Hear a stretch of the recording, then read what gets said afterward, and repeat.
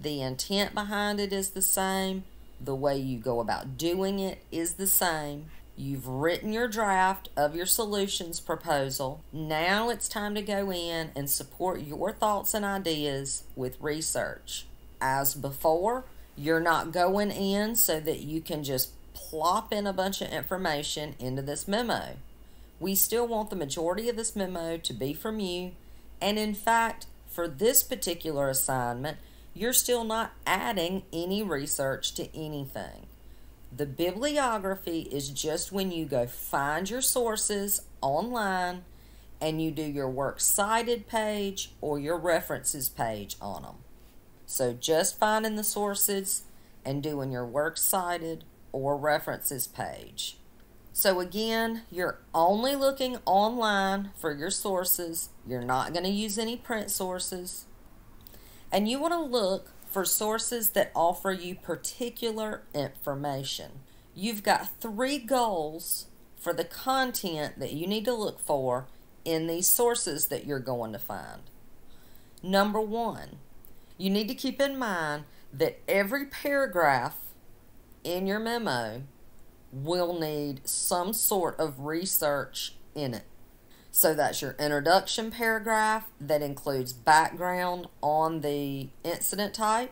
So you may want to look for a source that tells you how frequently this incident happens in general in the workplace, rather than just in your particular place of business. Then you have your causes section. What does the research say about some causes of the incident type? Then, of course, you have your effects. What does the research say about effects of the incident type you've chosen in the workplace in general? Then solutions. Look at your solutions that you offered. Does the research support those solutions? If so, you might want to include that it does. Or does the research offer solutions that you never considered? If so, feel free to add that the research offered other solutions and tell us what those were. What you don't want to do is end up with only research or mostly research in any of your areas. You just want to use the research to supplement what you already wrote. And then, of course, your conclusion, you want to find a resource that supports your conclusion. Now that's the research you're going to need to support each of your paragraphs in your draft, which is exactly what we did with the social media memo. We were using our sources to support what we already said. We do have 2 additional purposes for your research in this particular assignment though. I wanted to add a little something new. Just like in the memo, I added the body headings for something a little new. In this assignment, I'm giving you 2 additional types of things to look for in your sources that you find.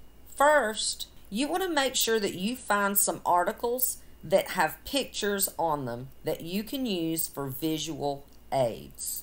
So, if in the example I've been using, I'm talking about fall incidents, then I may want to find an article that shows me a picture of somebody falling, or a picture of caution wet floor signs. Alright, so look for articles that have pictures that go along with the topic or the incident that you're discussing. You may also want to see if any of your sources offer charts or graphs that show how often the incidents happen or something like that. So any kind of visual aids, pictures, charts, graphs, anything like that, you want to make sure you find at least 1 or 2 sources that offer you a couple to several good visual aids. You will need them later. Now, one of the reasons I say you need to find articles that offer you good visual aids is I'm not going to allow you to use any visual aids from somewhere like Google Pics. You can't just search for pictures, because very frequently those pictures are not linked to any article that you could do a works cited or reference entry on. And something else I would like for you to learn here is using somebody else's picture without citing it is just as much plagiarism as it would be if you took somebody's paper and used it without citing it. It's still somebody else's work. It still belongs to somebody else. Now, yes, there are instances where you can use these images on a Creative Commons license or something like that, but to keep from having to get into all the technicalities of when you can and when you cannot, I'm just going to veto the use of Google Pics or anything like that, and I'm going to say your visual aids must come from a regular article that you plan to use somewhere in your paper. That way you don't have to worry about all the different ways to do it. We can focus just on this one way that goes along with the way you already know how to cite research from your social media project.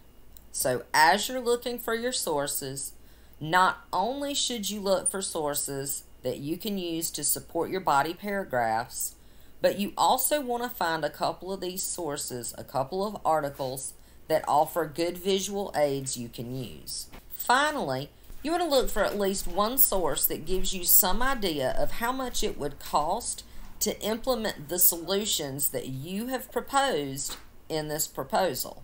So if you've told your boss that one of your solutions is to invest in wet floor signs, you need to go find some wet floor signs and figure out how much it's going to cost to get enough of them for your place of business. Now again, we're not putting any of this in our draft yet. For this particular assignment, you're just going and finding online all these different sources that will do everything you need them to do.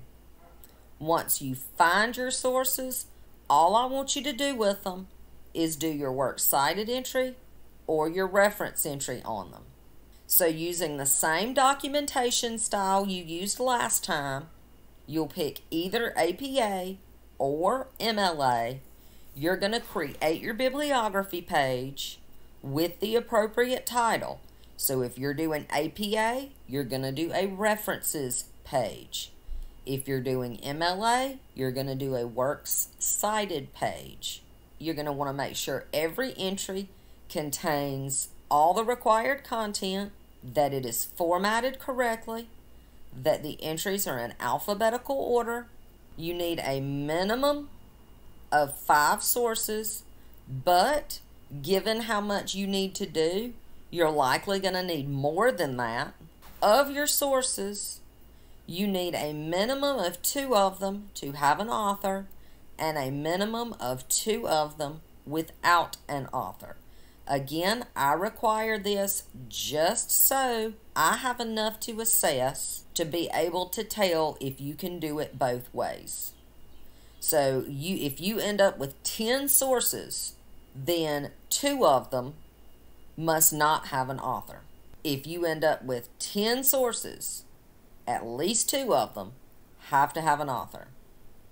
Alright, so however you do it, it doesn't matter about the rest of them. However many you have, a minimum of 5, at least 2 with an author, at least 2 without an author. The rest don't matter as long as they're complete entries. Again, like I did on your initial memo for this week, I am not going to redo a video to walk you through how to do your works cited page or your references page.